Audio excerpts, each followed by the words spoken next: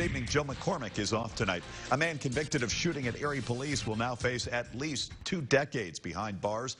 Jackie Roberts was in the courtroom at the sentencing today. Jackie? Sean, the defendant apologized for the situation that could have been deadly to all 3 men involved, telling the judge he's deeply sorry for what he's put the officers through. DeAndre Tate being taken into custody with 25 to 50 years in prison ahead of him. A jury found Tate guilty of assault of a law enforcement officer and attempted homicide. The defendant fired several rounds at 2 officers in the parking lot of the Soldiers and Sailors home in January of 2017.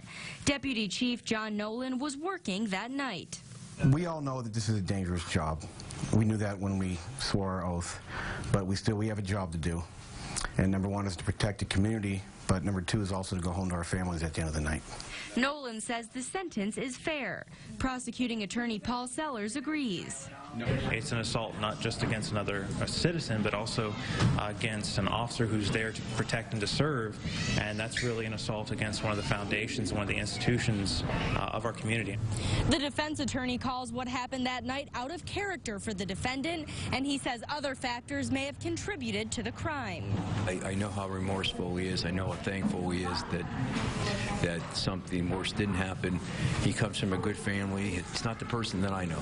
Placidi says Tate suffered from mental health issues and had stopped taking his medication prior to the incident. In trial, the defense made the case Tate did not try to shoot at the officers, but rather in the air in an attempted, quote, suicide by cop situation.